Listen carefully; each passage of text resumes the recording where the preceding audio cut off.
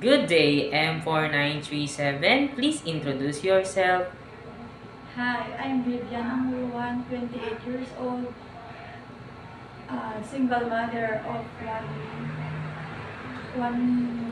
one daughter, and I have a live-in partner.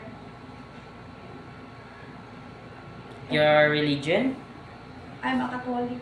and your highest educational attainment.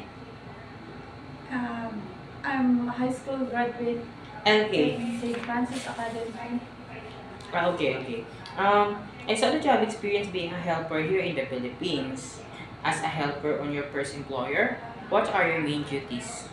My main duties is taking care of children.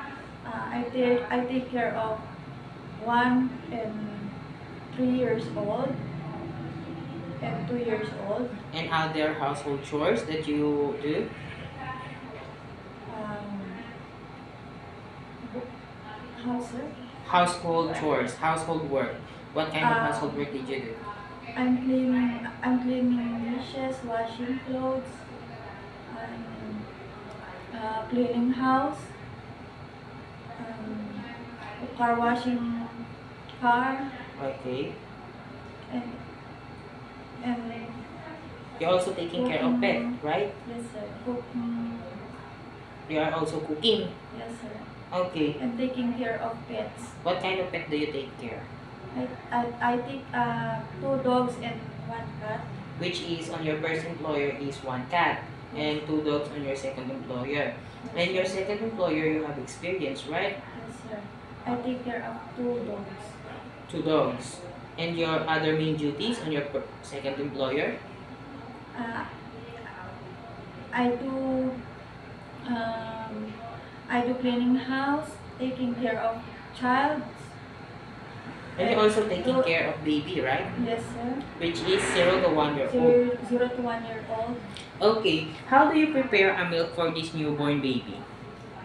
First, I wash my hands and sterilize the bottle. Wash the bottles, Okay. sterilize the bottles, and also uh, uh, check if the milk is. After you sterilize the bottle, what you should do next? I put milk and 1 water, Okay.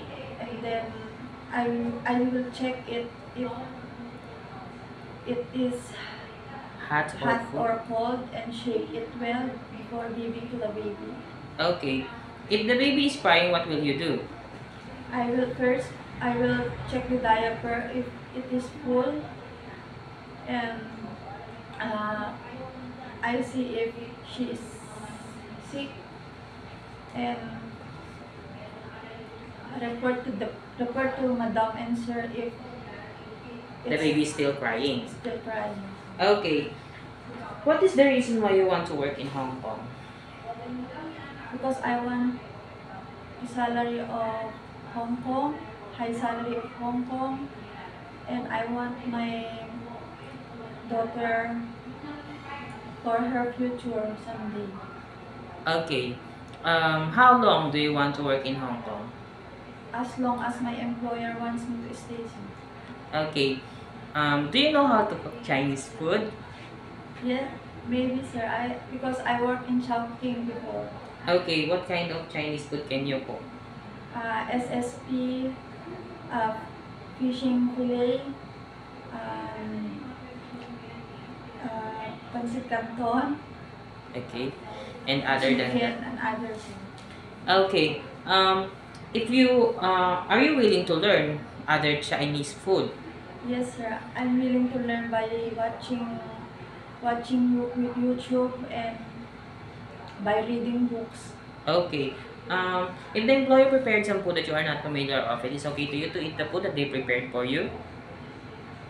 Yes, sir. It is okay to you to share jobs with other helper. Yes, sir. It is okay to you to share room with kids. Yes, sir. It is okay to you to cut your hair into short because I saw that you have a long hair. Yes, sir. Okay. Last question. What will be your message for your future employer? My future employer, please hire me because I am honesty trustworthy, diligence, obedience, and honesty. Okay. And you promise that you will follow the rules and regulation Yes, by your sir. employer. Yes, sir. Okay. Thank you very much, M4937, Miss Vivian. Thank you so much.